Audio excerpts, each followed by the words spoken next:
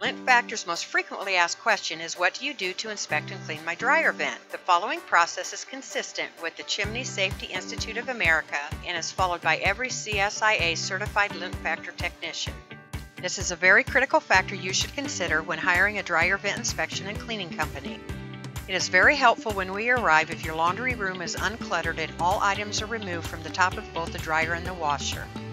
The proper testing of the operation of your dryer is best left to a certified appliance repair technician, but is valuable information for you to make a general check of a few critical functions of your dryer.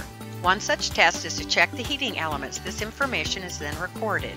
Measuring the resistance or back pressure in the dryer exhaust duct is also very instructive when unique problems are being experienced. In some instances, a high back pressure reading could indicate a blockage or restriction in the dryer exhaust system. Lint Factor uses a sensitive differential pressure gauge called a magnehelix for this purpose. The proper airflow provided by the dryer's blower motor is another function that may be critical when unique problems are being experienced. When air moves easily through the duct and there is little resistance in the dryer vent, your clothes dry quicker and energy is saved, as well as a few more dollars a month. Lint Factor will make sure to vacuum the hard-to-reach internal areas of your dryer.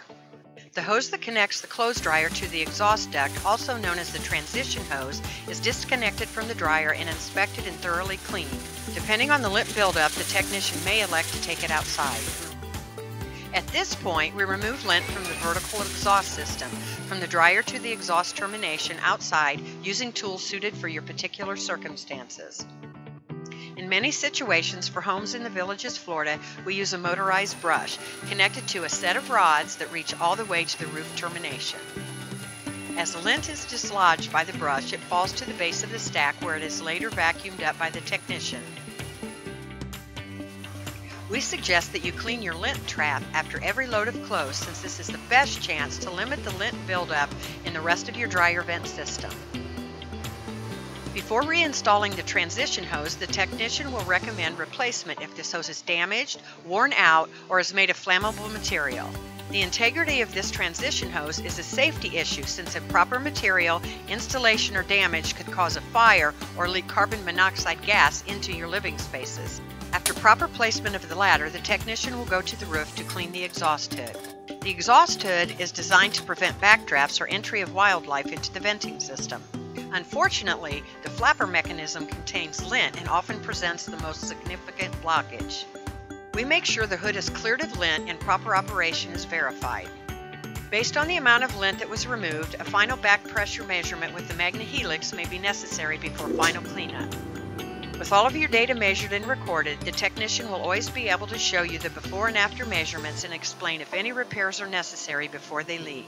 The technician will also clean the floor and area around the dryer, make sure all connections are tight, verify the gas line is not kinked or electrical plug is secure, then slide the appliances back into place and make sure they are level. Lint Factor is proud to have the following customer testimony from a longtime Villages resident and retired fire marshal. Hi, I'm Barry Fuss. I'm a retired fire marshal from a fire department up in northern Illinois. I was with them for 27 years, investigated a lot of fires, and I wanted to underscore the importance of having the dryer vents cleaned.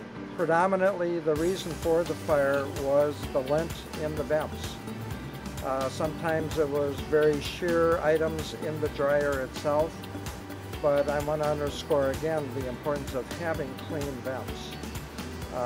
Fires that are in the vents can get out of control very, very fast, and you should have them cleaned on a regular basis, 6 months to a year, of course, depending upon how often you use the dryers. If you use the dryers a lot, definitely get them cleaned on a regular basis. Also, it's very important you clean out the lint trap right inside the dryer door. Do that every time. And if you do that and you get your the vents cleaned out by a competent company, such as the one Lint Factor that did my home several times, and I observed them doing the job. They did an outstanding job. They were meticulous. So I highly recommend them. Cleaning your dryer vents can definitely save lives. It's that important. It does matter. All you have to do is make the call and have it done.